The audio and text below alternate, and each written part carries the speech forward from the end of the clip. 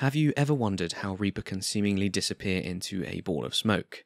Well, after an explosion at the Overwatch HQ, Gabriel Reyes was left on the verge of death.